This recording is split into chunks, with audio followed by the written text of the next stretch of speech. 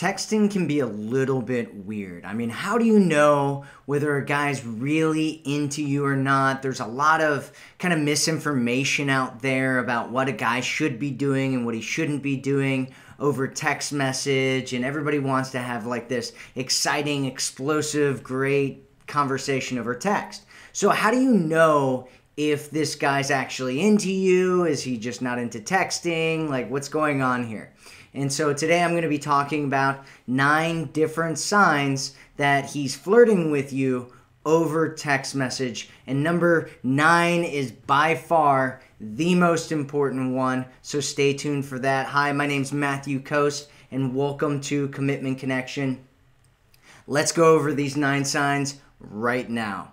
Okay, so sign number 1 is that he shares information that you didn't ask him for. And so why would a guy do this? Because he's trying to bond with you. He wants you to like him. He wants you to like him for who he is. And so he will share information about himself that you didn't ask for, and he's just sharing it, right? He's just trying to tell you about himself, and he wants you to be impressed, and he wants you to think that he's a great guy, and so he'll do that.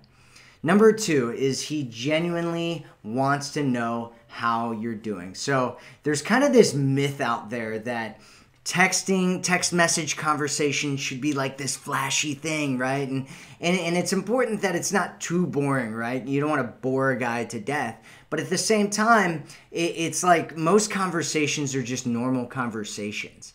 And it doesn't always have to be this dancing monkey laugh, thing going on all the time. Instead, there's a lot of just normal conversations that can happen. And if he's genuinely interested in you and what's going on with you and your life and who you are and, what's going on with you on a daily or weekly basis, then it shows that he actually cares about you and he's interested in you and he wants to make sure that you're doing well. So sign number 3 is that he takes time to think out his answers. And so he's not just auto-responding, texting back to you or something like that. He's investing mentally and emotionally in his text messages, and he thinks out the text message and then he sends it back to you. And that's actually a great way. If he takes a little bit of time and it looks like a well thought out answer and it's just not a bunch of, letters jumbled together or whatever, you can tell that he's taken some time to really think about it. And so he's messaging you back after he's taken some time to think about it. So sign number 4 is that he often starts a conversation with you. So he's initiating conversations with you. It's not just a check-in all the time, right? It's actually trying to start a conversation and have a genuine conversation with you because he wants to talk to you. He wants to interact with you. He wants you to like him. And so he's trying to, start a conversation and connect and be connected with you as much as he possibly can without coming across as weird or a creep or something like that, right?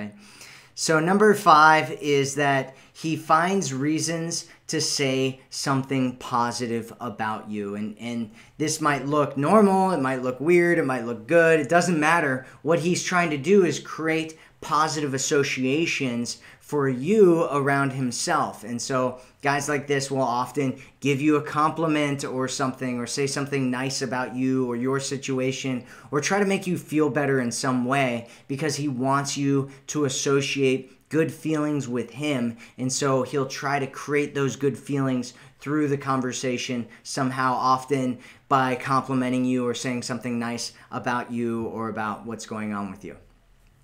Sign number 6 is that he tries to find out if you have a boyfriend or not. And if you don't know, he's doing that because he's trying to figure out whether he can be your next boyfriend or not. And so a lot of guys will try to figure it out or sneakily figure it out or just straight up ask you whether you have a boyfriend or not, just to find out whether you actually do and whether he's got a chance with you. Sign number 7 is he remembers little details that you share with him. And so he might mention something about something that you guys did together, or maybe something that you mentioned and it wasn't really a big deal or whatever, but he remembers it and he talks about it because he genuinely cares about you and he remembers things about you and he wants to know about you, and he wants to connect with you in little ways that other people don't genuinely connect with you on, and so he remembers those little details. So sign number 8 is that he tries to tease you even if he sucks at it. And so let's just be honest. Everybody out there's texting these days. Everybody out there wants to text these days, and most people kind of suck at it. And so if he tries to tease you or flirt with you or do something, right, to make you feel better in a playful way, even if he's not really that good at it, he's doing it because he likes you and he wants to create kind of a playful and fun and engaging and like nice environment between the two of you around texting. And so he might try to tease you in some way just because of that. And then sign number 9 here is, in my opinion, the most important sign.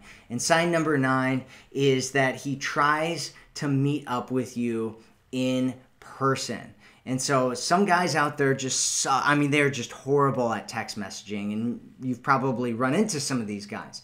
However, they're still really great people. They might really care about you. They might really be a great conversationalist in person. They might be a genuinely good guy. However, he might just want to get to the meetup, right? And even if a guy's a really great texter, but he's not meeting up with you, then that should be cause for concern, because the magic is in the meetup. The magic is meeting up together. You don't want a pen pal. You want to be in a real relationship with a real human being. And so, in my opinion, the most important sign is that he's trying to actively meet up with you and hang out with you and spend time with you.